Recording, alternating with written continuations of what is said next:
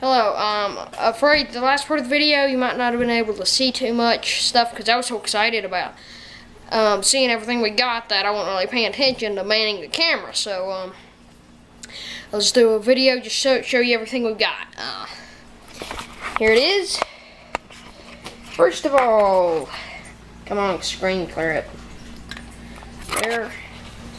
Victor number 3, double long spring, pretty stout. All straight link chain, Minnesota brand swivels in there, and then a quick link on the end, so if you want to attach more chain or drag or something, you can do that. Next, MB650 laminated jaws.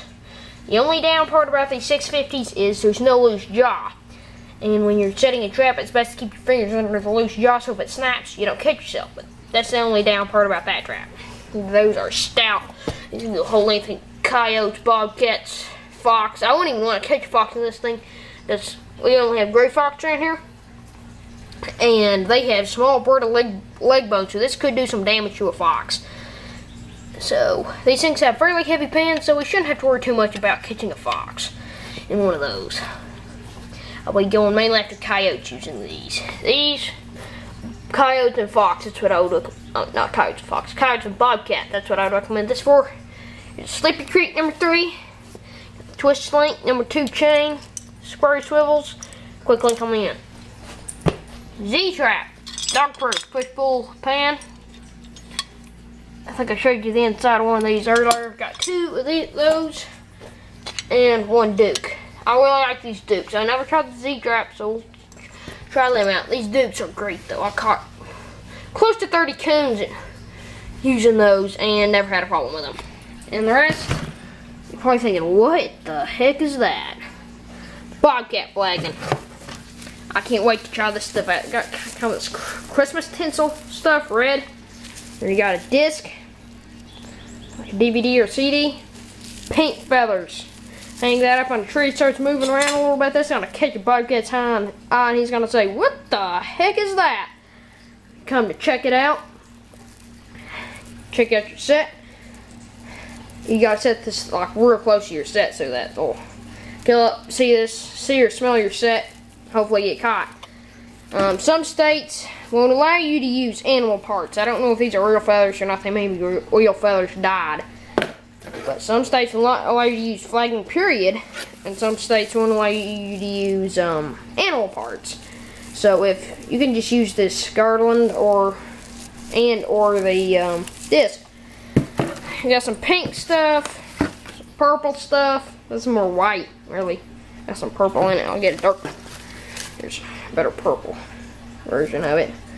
It's glued on there, like with a glue gun. So we're pretty excited to check these out. A big thanks to the gentleman who sent these to us. This is prime example of how generous trappers are. I mean, we're practically starters. I started when I was 11. Well, sort of. We had problems with the coons killing our chickens. So my dad bought us some of these Duke dog proofs and 2 of these straps. These are number 1 3/4. He bought us number 2s. We didn't know a thing about using steel traps. So I was just using these. I caught a whole ton of coon with them. And I met a good gentleman that's running a Texas Trappers and 400 Association booth at a gun show. We got in contact with him. He outfitted us with a bunch of supplies, and we've been using steel traps mainly ever since. We had a real bad drought last year. I caught a whole ton of coon. We haven't been seeing many coon. I caught 4 coon last year. They were all in steel traps. All but 1 was in steel traps. So, history about that. But, if you're a beginner, I highly recommend you going to your state's trapping convention, or maybe a Fur Tuckers of America or a National Trappers Association convention. Meet some guys. You'll be able to get some free. I'm not saying you are, but there's a good chance that you'll get some free supplies, just like we did.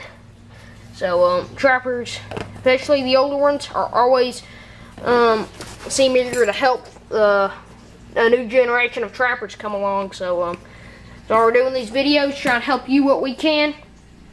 Right now I'm helping some young boys, about 10 years old, get started trapping. So that's actually what these are for. A fellow on Trapper Man told me, I posted on Trapper Man asking for some advice for these young boys that are wanting to get started, and guy sent me all these traps for them. I mean, big thanks to him too. So I hope you enjoyed the video. Oh, probably wondering, there's my brother Skunks. He tanned them. Not a horrid tan, especially for a home tan. It's pretty good. He's thinking about maybe making a hat, but he's not sure yet. It's the other one that's got a little bit better stripes. But anyways, I better stop talking before this video gets too long. That's what we got. 6 traps, 3 steel traps, 3 DPs, bobcat flagging. So, thank you for watching. Big thank you to the gentleman who sent these to us. And hope you will like, comment, and share this video. And thank you for watching.